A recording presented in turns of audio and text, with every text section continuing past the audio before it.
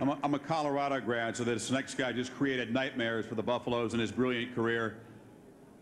Big old mean pass rushing defensive end, shaved head, foaming at the mouth. Who knew this guy was a star in a classroom?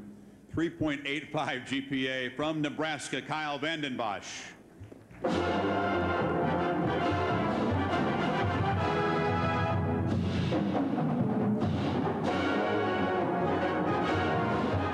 A pure scholar athlete, Vanden Bosch was first-team Academic All-America selection in 1999 and earned Academic All-Big 12 honors twice while maintaining a 3.85 grade point average.